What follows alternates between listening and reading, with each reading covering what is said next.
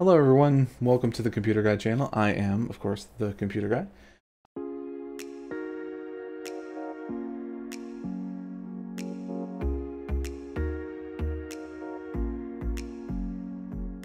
I am doing a video today on streamerbot, streamer.bot, whichever you prefer to call it, and we are going to be talking about the voice command stuff. So I actually just fixed this issue because we were going through and I had a little bit of a workaround.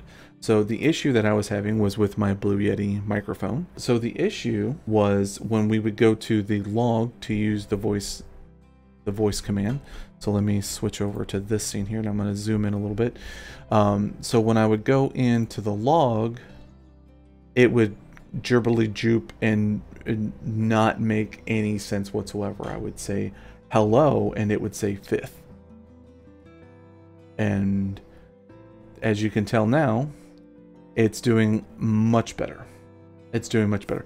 And the reason why I was having issues with it was actually I did not notice that my microphone was peaking. And because my microphone was peaking, it was causing the software to not quite understand exactly what I was trying to say.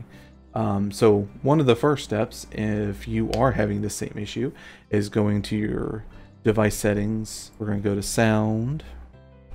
Go ahead and get out of the way here. Went right to sound control.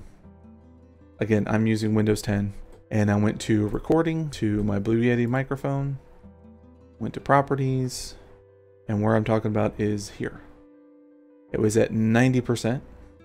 And that was, again, that was causing it to peak really, really bad. And very hard to understand. If you are still having this problem, the workaround that I had for this was essentially changing it to, I actually changed it to my webcam microphone. And this is actually another good reason what you could do if you don't want it to pick up on everything that you say and only when you say something at a certain loudness, because obviously the camera's further away from you.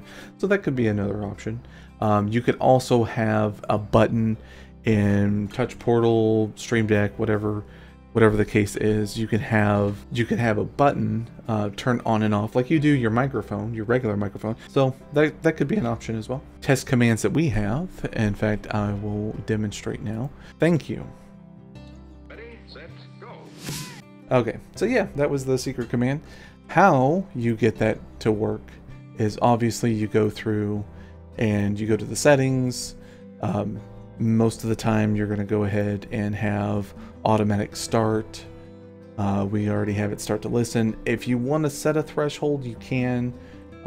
As you read, spoken text below this confidence level will be ignored and not acted on. That's totally up to you.